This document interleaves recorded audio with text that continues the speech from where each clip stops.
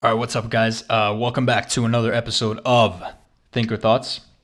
In today's episode, I'm going to talk to you guys a little bit about the importance of writing things down. Now, you guys have probably heard of this thing so many times, and it's just, you guys might not see the importance of it because I definitely didn't see it. It's one of those things where you don't start doing it because you're like, oh, it won't help anyway, and then you start doing it, and you sort of get surprised as to how beneficial it really is to just simply write some goals down. Now, I've been reading this book called How to Get Straight A's in University by Cal Newport.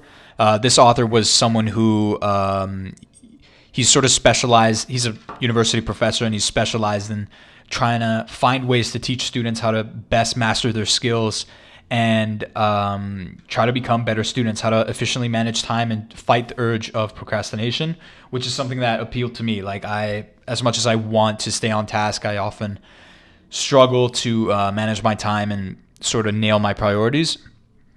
I'd rather, I'd want to get really good at that. And basically, after reading this book, if I could narrow down the message to the biggest possible thing, the biggest lesson and the most important thing to do to improve in all aspects is the following.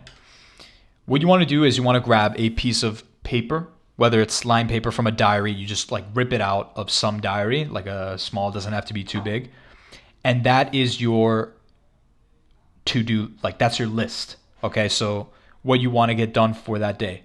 Okay, it doesn't have to be necessarily for that day, but it's just in general. Like, let's say you came back from like a vacation and you come back and you're swamped with work. Like, you have so much stuff to catch up on. So the way I do it is I divide my this list into subjects. So I have like, marketing, applications, like all that stuff.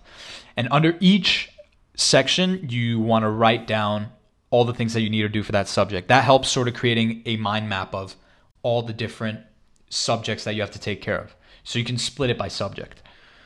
Now, once you do that, you have to start with your day. Now, your day, you take another thing.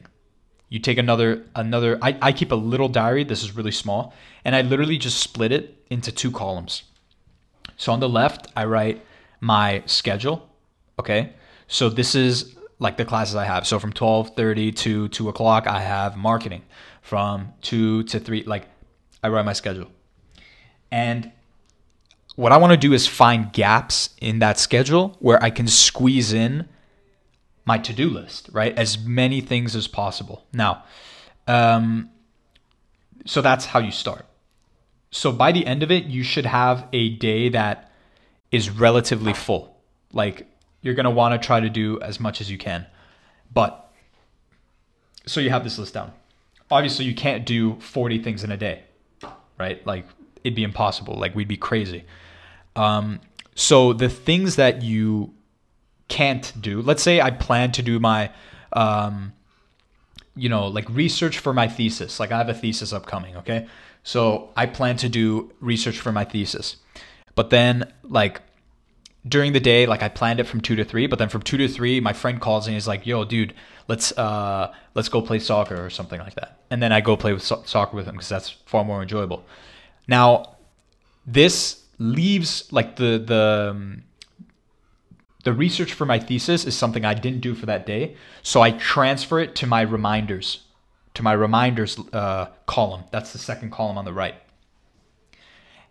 And you can predict what happens next. Like the next day, I try to shift my reminders list to my to-do list.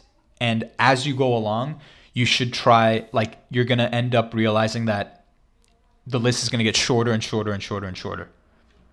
So that's the process. Obviously not easy to start, but if you get into the habit of, okay, you start the day, you rip out a piece of paper, this is everything I need to do.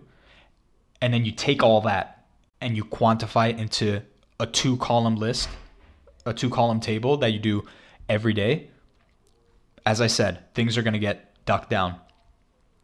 So yeah, this is just a really quick video, quick strategy that has helped me and is currently helping me like manage my time and and it's honestly made studying more enjoyable because it's making me see it as less of a like torturous activity and more of like, okay, what can I do now? What can I do now? So yeah, hopefully this video helped you guys. Make sure to like and subscribe, and tune out for more episodes coming up in the future.